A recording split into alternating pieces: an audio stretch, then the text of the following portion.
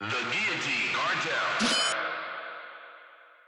Bees and all that stuff. Not even. Nothing against them. It's just, you know, like I like Sarah. Have you ever heard her?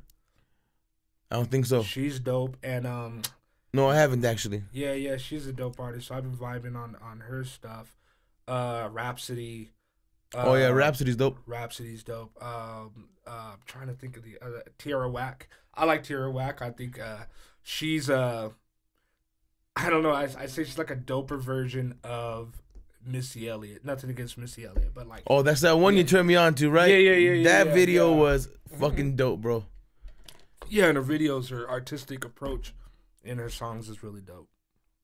Yeah, so she's like a new age, more kind of gutter, or what do you call it? I don't know, man. I mean, she reminds me of like, you know, Missy Elliott with a little bit of maybe some Tyler the Creator type vibe. That fucker is weird. You know what I mean? He's dope, man. He makes dope beats and he makes some dope tracks. And I mean, I may not, you know, vibe with a lot of the shit that he be talking about or a lot of the stuff that he be doing, but to give him his praise due, he does make some pretty dope shit.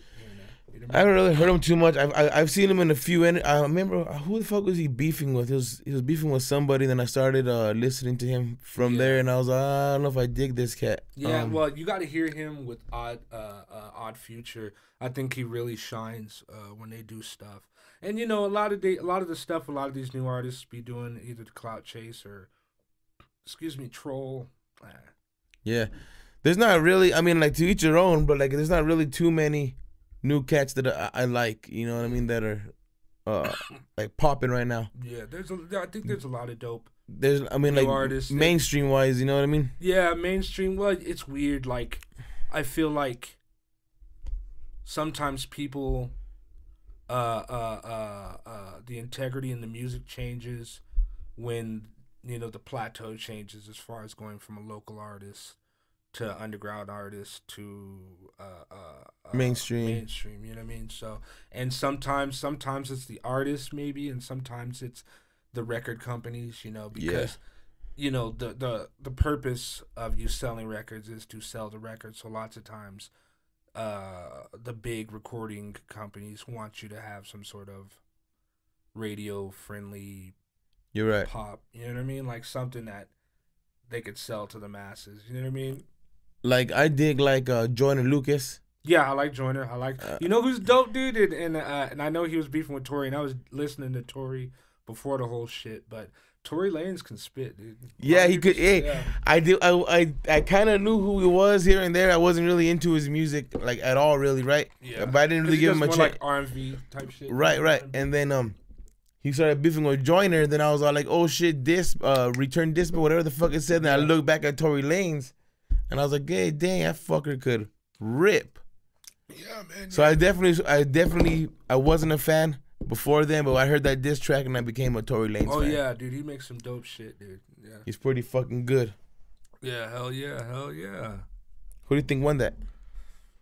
Between Tory and Joyner, I think Tory did. I think Joyner's last song out of the whole three, the back and forth, I wasn't really feeling. I think last song I didn't like. Yeah, I think I don't know how many songs he had in his arsenal, and if that was just the one out of three, just saying like that he picked, I think that was the wrong choice in the battle.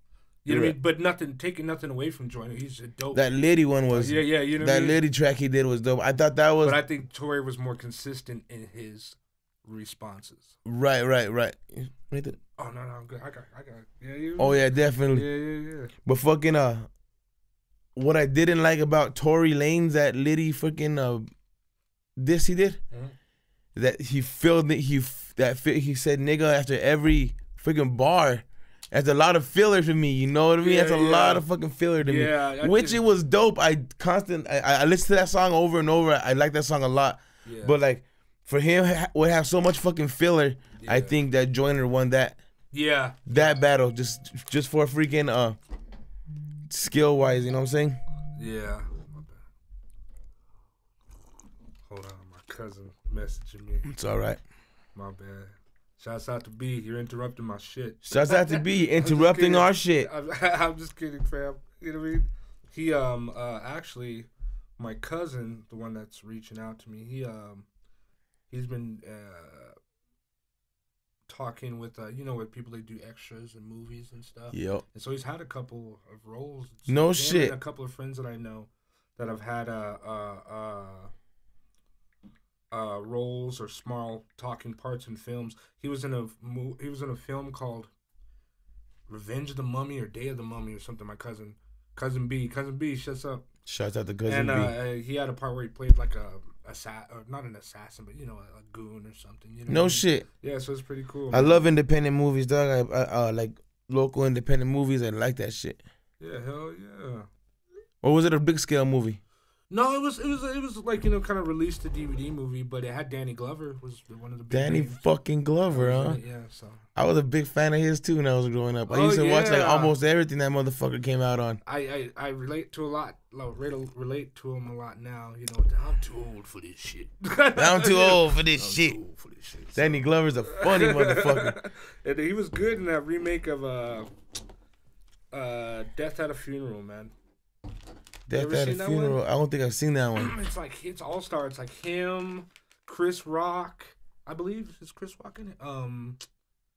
I can't think of the brother's name, man. I'm drawing a blank. He played in 30 Rock. He's played in a couple of Eddie Murphy movies. You know what I'm saying, brother. I do my thing. What's his name? What the fuck is his name? You know what I'm talking about, right? I know what you're talking about now. I can't think of the nigga's name right now. My bad. But no, I don't fucking remember that shit. Yeah, but he man. It's a pretty funny movie. If you see that Death at a Funeral, man. You probably Netflix. That shit. I never fucking liked Chris Rock. Chris Rock. I did like a CB4. Yeah. A friend of mine actually was an extra in a movie that Chris Rock did. Shouts out to Fink One. Oh, Fink? Yeah. I don't know if he remembers me, but hey, yeah. I used to go by Doughboy. What's cracking? Back in the graffiti days, bombing the streets. He had a role in that too, man, where he played an extra in one of the scenes. But the movie was when. I forgot what it was, where Chris Rock becomes like the first black president or some shit. Oh, what the fuck movie is that one? Yeah. I'm trying to remember what it was called. I think it's called President, I think, or something. Yeah, back in the day, I remember that, but he got a role for that, extra role for that, so that was cool. Hell yeah.